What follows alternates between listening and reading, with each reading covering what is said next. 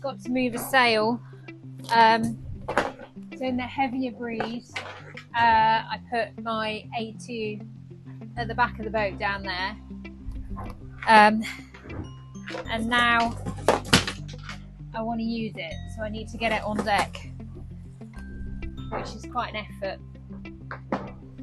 because it's heavy. So I've got a system of lock and tackle to help me move the sails around. I'm going to time how long this takes.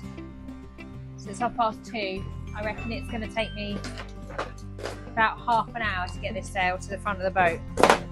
Let's find out.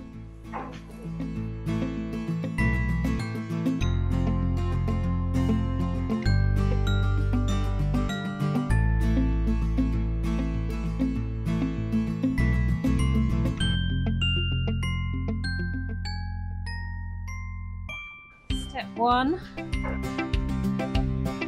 Okay, so I've got it out of the bunk. All the time I've got to try and keep the boat going. Really tricky conditions at the moment, which is why I want to use this sail.